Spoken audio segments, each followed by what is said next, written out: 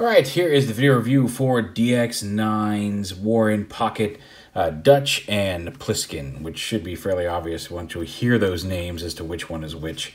But yeah, basically Optimus and Nemesis Prime from the Warren Pocket line. You see they do have trailers. They transform exactly the same, so we're probably just going to focus on one, let's say Dutch, because that's just how it's going to be. But we will show both of them off in both forms on how they work. Now, like I said, the trailers do have a rotational joint in the trailer itself. So that's nice. And they just peg in.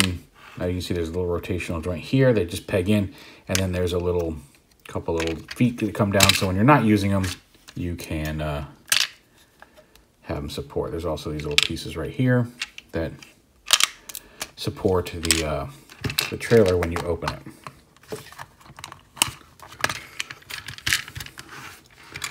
Inside is a rifle and an axe. They both come with them.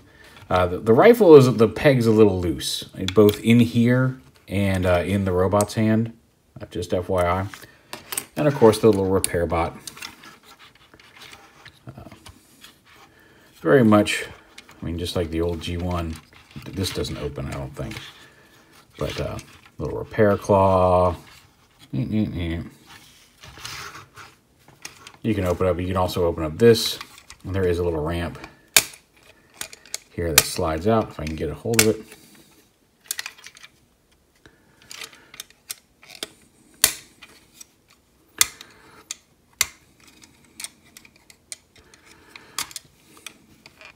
There we go. Come on. You can hear my finger clicking on it. Well, okay, let's see. Fine. There we go. You see one of those that folds out on each side. Make a little ramp if you want to drive somebody up into the trailer, whether closed or open.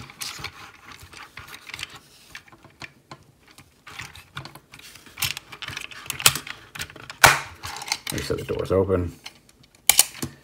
Slide those back up, click them in, close it, fold those up, and the trailer can set off to the side. PLISSKEN has the same thing, except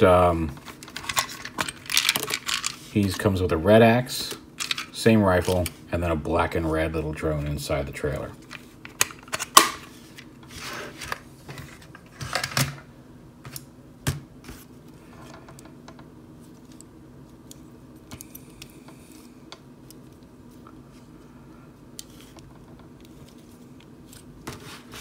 Here they are in their vehicle modes. It has a very neat transformation, and we'll get to that. The legs are going to pop off, and I don't know if these ball joints here for the legs, these are very tight, and it could just be tolerances. These are early test samples. These aren't quite final, so that could be tweaked, but just in case it isn't, be warned. And part of that could be that they showed up on a hot FedEx truck, and when I started messing with them, they were still a little warm, so maybe that caused a piece to warp during shipment. But either way, if mine came on a hot truck, yours might too, so just be aware of that. But you can see there's the peg holes for the trailer to peg together in there. And we'll get to the transformation. Nice square cab. As you can see, like, here's actually the front of his chest. Like, the way the chest transforms to give him a more cartoony angled chest from the flat cab is actually pretty neat. So to start off here on the legs, we want to, again, lift them out. These panels are tabbed in, and that's part to see it right there. It pops right off. Because the way these panels come, you can see that basically you bring this down, tab it in up here is how you extend the leg. And this panel here, the tab is super tight. Like, even popping the leg off, getting that this tab out of here is really tough. And that'll probably wear down with time, and it could just be the paint on this leg that's doing it. But you bring that up, you fold this down like this, and then you flip the toe up. And that's basically how you transform the leg. Now, again, we'll try to do this on the other side, but this tab is so tight, it's going to pop. And there's no real, like, the thing is, like, if I get decent leverage, the problem is, because you're pulling on this, which is also hinged down here, if this were just plugged into the solid leg, it would be a little easier to get get this off, but because there's also, you're also pulling on this hinge as well as this tab, it's a little bit of a pain in the butt. So flip that in, reattach the leg. Hopefully this won't be a problem on the final. Like I said, if this tab were just a little looser, and you could easily sand that down or sand this down. There's ways to fix it yourself if you're so inclined. But you see that gives them kind of cartoony legs. And then from there, go ahead, pop the arms out. The arms do the standard Optimus thing of flipping out to the sides and forward, and then the fists just flip out from there.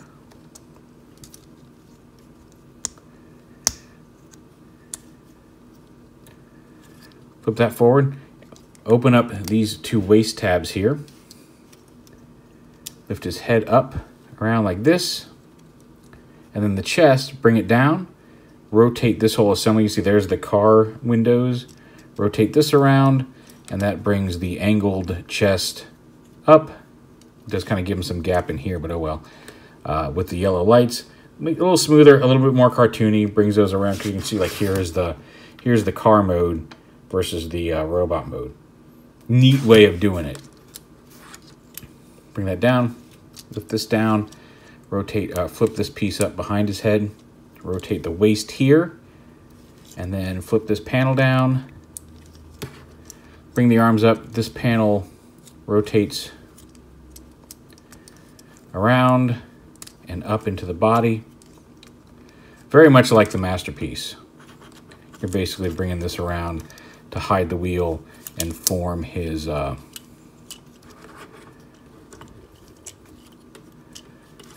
angled abdomen. Again, takes away from the square there.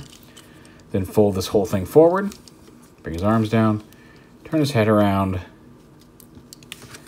and that's how you get a very cartoonish Optimus from a fairly detailed truck mode. He does have opening windows here. The matrix is not removable and upside down, but whatever. So he's got the matrix in his chest, if that is something that you have to have in an Optimus Prime figure.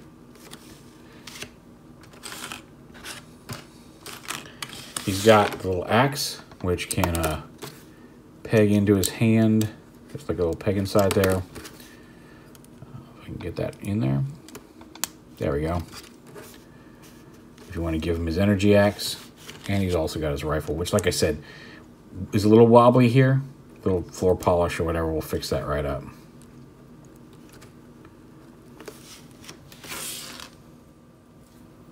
Posability-wise, he's got a ball joint up here at the head with a pretty decent range of motion. The arms can slide in and out a little bit, move forward and back a little bit. But he does have a ball joint at the shoulder, bicep swivel, dual hinged elbows, although I don't know. Yeah, see, there we go. Okay, guys, you can get him in a decent arm pose there. No wrist swivel because of the hinge. No waist swivel. No waist swivel above the waist. Like the inner piece, you can see does swivel a little bit, although you do have to move the plate up a little bit. Ball joint at the hip. There is again, they like to pop off, but there is a thigh swivel because of the shape of the legs and the shape of the inner crotch. It's hard to get them to twist too much, but you can twist them a little bit. Hinge knees, and then a little toe hinge there, as well as some ankle tilt.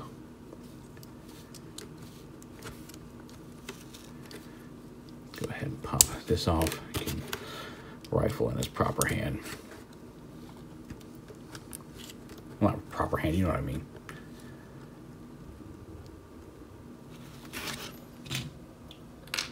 Here he is with PLISSKEN. There is some light piping going on. It's a little bit more noticeable on PLISSKEN with the red eyes, but they do both have some clear plastic in the back. You can see what I'm talking about with that loose gun. Again, easily fixed, but it is there. So there they are, side by side. PLISSKEN's got his red axe there. So yeah, there's the two of them together. As for Optimus, or Dutch here, go ahead and move him out of the way just so we have more room for this. So quick size comparisons. Here he is with the Magic Square fire extinguisher and architect. And again, all kind of going for that cartoony look. They look great together. I think those two, these three guys look pretty nice as a group.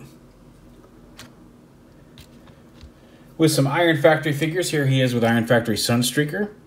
Again, basic design philosophy a little different, but looks pretty good. Here he is with Iron Factory's Starscream. Here he is with Iron Factory Magnus and Iron Factory Cygnus, City Commander and Cygnus. Let me go ahead and bring that down a little bit so they're not so washed out.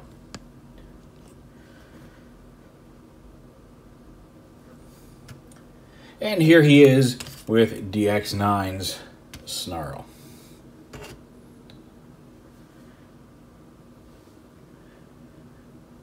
Again, good scale, good size, a really neat transformation. I hope they tweak a couple of things. Like I said, the ball joint, while I know how to fix it on my own personal copies, like I said, that tab was not as big. Little floor polish on the gun, or a little tightening of that peg. A little loosening of the tab here on the thing, and maybe tightening the ball joint. Again, I don't know if it's the fault of the ball joint up in here, or if it really is just how tight that peg is, combined with the extra leverage of that lower hinge in the leg, just coming together to form kind of a oops, you know, type of deal. But all in all, these guys a really nice Optimus design. Good truck mode. I like the trailer. I like the way, like the functionality of the swivel and the things that the trailer can do, even though it is basically a box. The transformation on this is really cool. The way it goes from a fairly detailed truck to a very cartoonish robot mode with the smooth lines and panels is really neat, like with the curves and the legs and everything. So, good job there, guys. Also, I forgot to show this off. Nemesis Prime, or PLISSKEN here, does have his own little evil matrix in the chest. Let me flip these things out here real quick. So yeah, DX9 finally got around to doing a Prime in their Warren pocket line, and it's a pretty darn good effort. I like it. Put the trailers back here behind them. But there it is, DX9's Snake or Dutch and PLISSKEN from their Warren pocket line.